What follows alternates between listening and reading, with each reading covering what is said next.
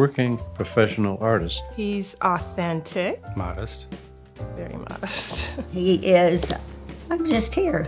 And I remember being totally wowed when I recognized his work as the mural on the wall at Barnes & Noble. You have to be prepared when you're married to an artist that they are also married to their work. My dad doesn't like to be the center of attention, even though he's very good at what he does. And I think he has really kind of mastered sort of miniature size but very sophisticated lifestyle. He doesn't just, you know, toss things together. He steeps himself in the subject matter. He's a good father. He was a good father.